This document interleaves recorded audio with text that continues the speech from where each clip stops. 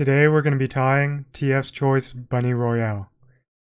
A little bit about the name of this fly is it started off as a variant of a Guide's Choice Hare Ear. And then with the colors, Vox from our Discord said anything with green and red in it is automatically Royal. And since this was the best fly and the last fly standing from my Easter Flies video, I thought Bunny Royale sounds like a good name to me. So that's why it kind of has this stupid name. This fly is pretty much purely an attractor fly. It's not really meant to imitate anything. If you squint hard enough, it might look like a green caddis. But it's really just meant to get the fish's attention and is buggy enough to get them to think it's something to eat. The bead's got some UV properties in it that might trigger something in the fish, and it's got a red hot spot, so it's really just meant to get the fish to eat because they're curious about it. The idea for this fly pretty much started out as one of the fun flies I tied for my Easter Flies video, but I got such aggressive takes on it that I thought there might be some underlying potential there. So I tied up a few different prototypes and tested them out, and this ended up being the best iteration, and it caught a bunch of fish for me on the Middle Provo recently. So I encourage you to tie a few up and check it out for yourself. If you're not a tyer, they're available in my store and the link in the description, in sizes 12 through 18. So in the vise I've got a Firehole 516 jig hook. This is a size 14. It's accompanied with a 3.0 millimeter slotted tungsten bead from Firehole. This is their Speckled bead series and it's lightning bug in color. This has some UV properties so it'll glow under UV light. I'm going to tie in my materials with UTC 70 Denier in red. This will help us build a hot spot at the end. So I'm just taking touching wraps down to the end of the straight part of the hook. For tailing material, I'm going to be using hare's mask, and I'm taking some of the lighter hairs from the cheek section.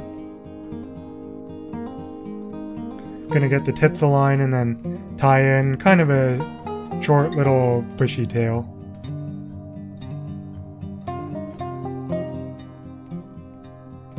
Try to make sure you're only tying along the straight shank of the hook and not in the bend, that way your tail stays in line with the rest of the fly. Gonna lock it in and then trim off the butt ends, and you can clean up some of the messy fibers or you could just take thread wraps over them. I'm cleaning them up a little here.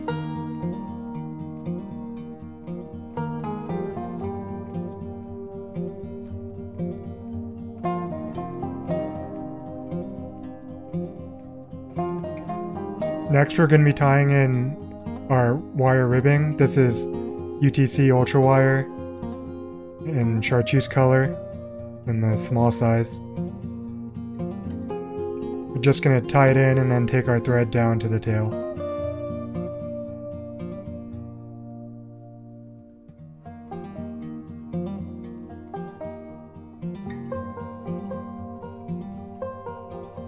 For body dubbing, I'm using Hare's Ear Plus Dubbin in Insect Green.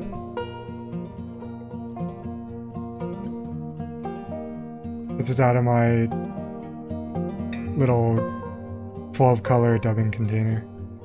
I'm trying to build up a dubbing rope here. You kind of want to add a little bit of taper in it, so start your dubbing needle as thin as possible and then kind of build up the bulk from there.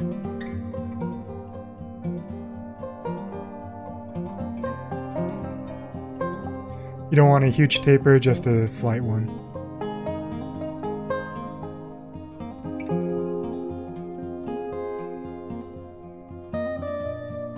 So just start wrapping your dubbing, building up the body.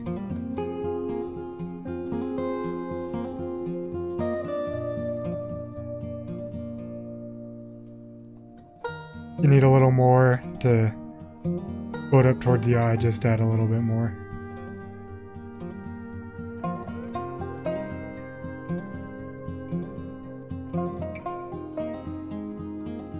Once your dubbing's in, start taking forward wraps with wire just to add a little bit of segmentation, shininess, and durability to the fly.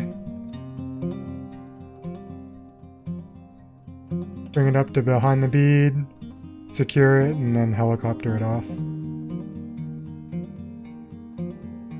On a size 15, about 4 or 5 wraps is correct.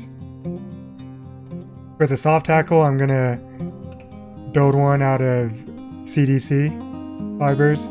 This is a Baetis colored CDC feather. Dark olive works as well.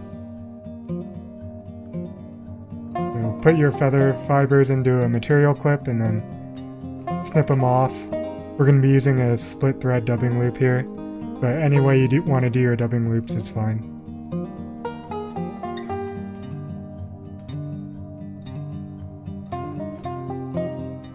So I'm just going to split the thread here.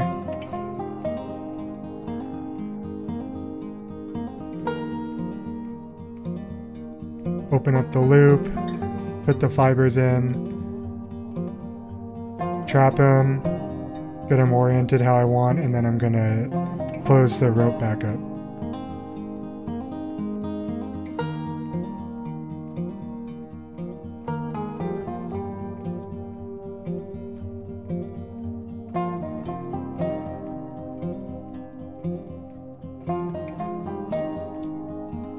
Next we're going to wrap the fibers around behind the bead, bring them back with every wrap or so, and that'll get them oriented in the proper orientation. Once they're in, build up a little bit of a thread collar for a red hot spot. Go in and do a 6-turn whip finish.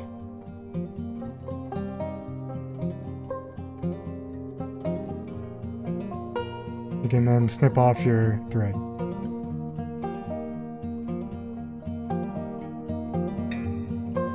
I like to go in and then clean up the CDC fibers a bit. They don't need to be uniform, they just need to get some of the long stragglers out of there. You can also clean up a little that you trapped with your thread. That's not necessary though, just makes it look a bit cleaner.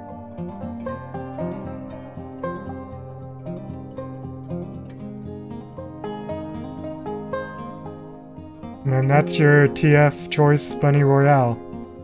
It's a very simple attractor pattern, gets down quick, works really well on your Euro Nymph rig.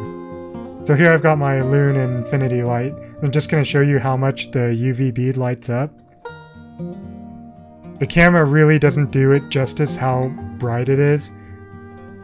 When you do this on your tying bench, do not look at the bead, it'll hurt your eyes. That's how much UV glow it's got. But anyways, that's the fly. Like I said, it's super simple, super effective. You should tie a few up to test out for yourself. The trout really love them.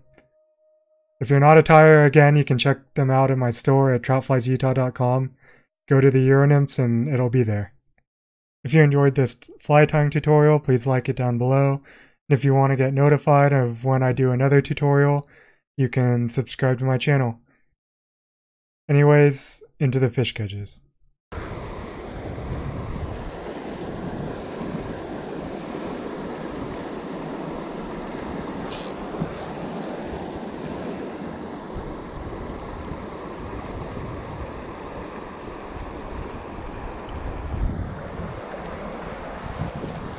Oh, wow.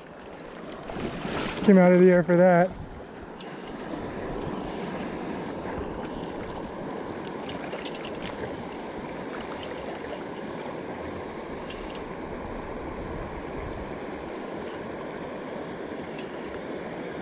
I did not expect that. Where's my net? As usual.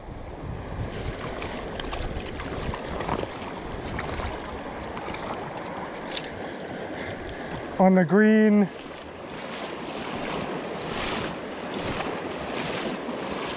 Oh, we weren't on camera, were we? On the green, Guide's Choice Easter Bunny. It's pretty little brown. Look at that.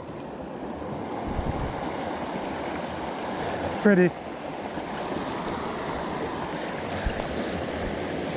He jumped and I helped pull him like 5 feet out of the air right there.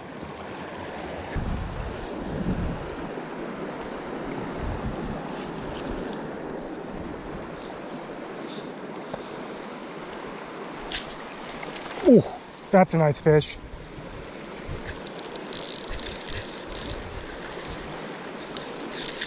Want him on the reel. And we're all wrapped up. Okay.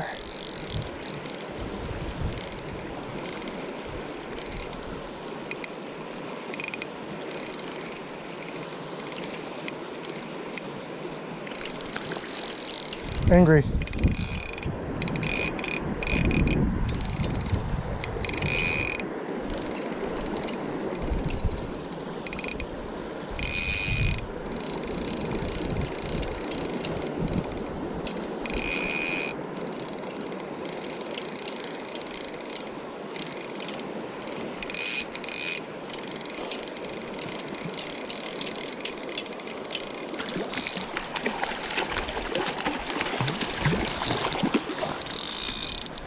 Not bad on the prototype again. It's a chunky fish.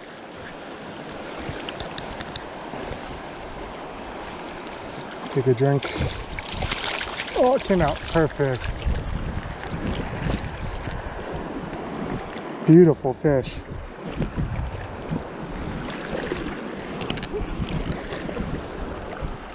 It's a nice one.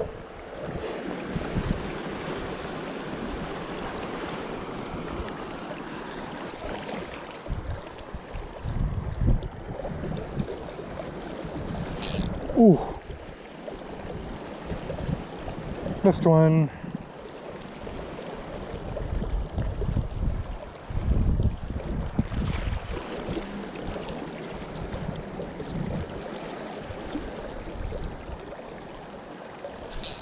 There we go.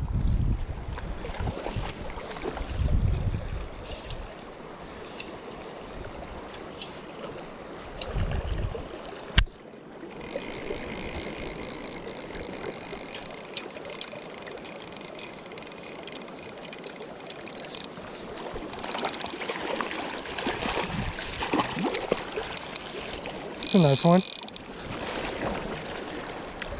Bring you back to the camera. Chunky brown. This fly is pretty good.